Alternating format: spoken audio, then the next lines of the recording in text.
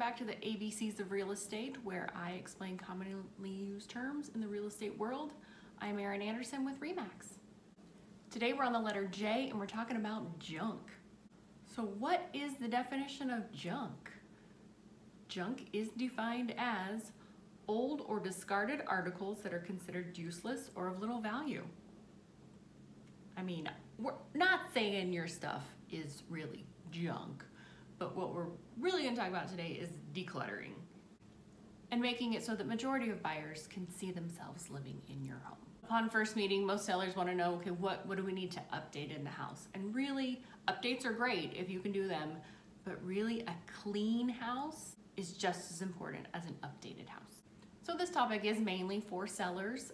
Decluttering is just clearing out of, well, kind of the junk that's in your house. I mean, you live in your house. You've got stuff that not necessarily you want everyone to see.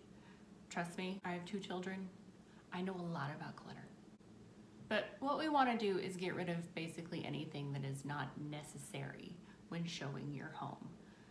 Some of it's going to be pretty obvious. You don't want toys on the floor, papers on the counters, that kind of stuff. Basically, we want to make your home look as generic as possible so that any buyer can really see themselves living there. And the way we do that is giving suggestions of things we think could probably go, and maybe you get a storage container, or even, you know, we've got junk hauling companies that if it's really just junk you need to get rid of, we can help you find ways to do that too.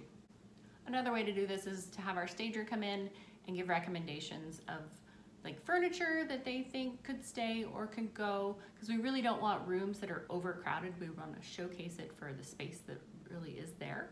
Now, if you're a buyer, junk can play a role too, especially if it is a cluttered home. Buyers need to be able to see past any junk that may be in a seller's home.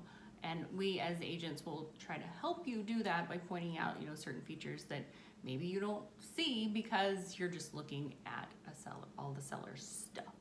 Another thing that's important for buyers is if the house is cluttered or just has a lot of stuff in it, we want to make sure that the sellers are going to get that out before closing. We do a final walkthrough within 5 days of closing here in California, and we want to make sure that it looks like those sellers are kind of in progress of moving. So that's one reason to do that walkthrough, and an important reason to do it, especially if the house is kind of full.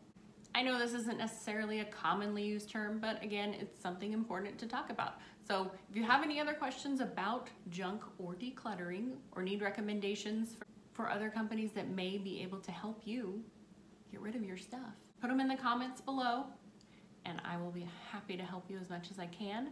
Remember, like and subscribe so you don't miss any of these videos. I hope you'll join me next time, and I have a great week.